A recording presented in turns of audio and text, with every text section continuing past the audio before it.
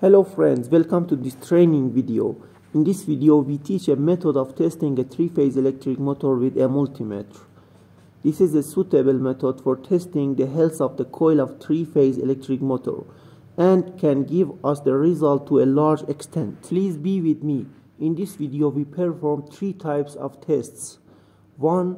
Continuity test, 2. Short circuit test, and 3.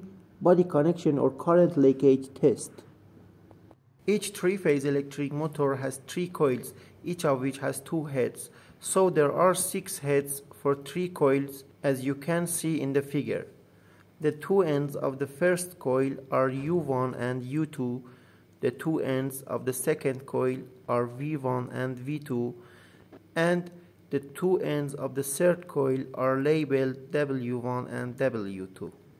The first test is the continuity test.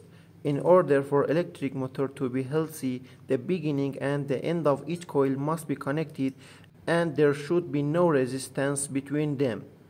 For this purpose, we put the multimeter on the beep mode and test the beginning and end of each coil.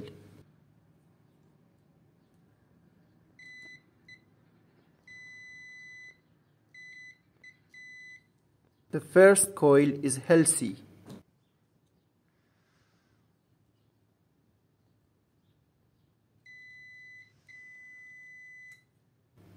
The second coil is healthy.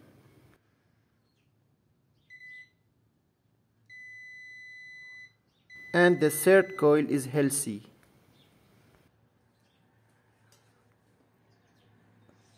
The second test is the short circuit test.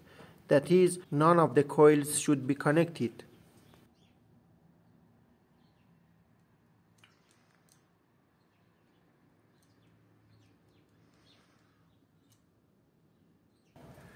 You can see that none of the coils have a short circuit, so they are healthy.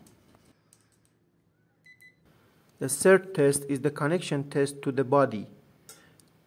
This means that none of the coils should be connected to the body, because this case current leakage from the coils to the electric motor body.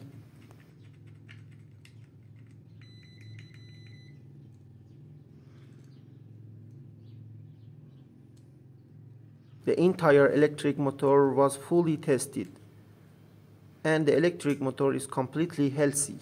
Therefore, all of coils is healthy. This video is finished. If you like the video, please press the like and subscribe button. If you have any questions, please ask in the comment section. Goodbye.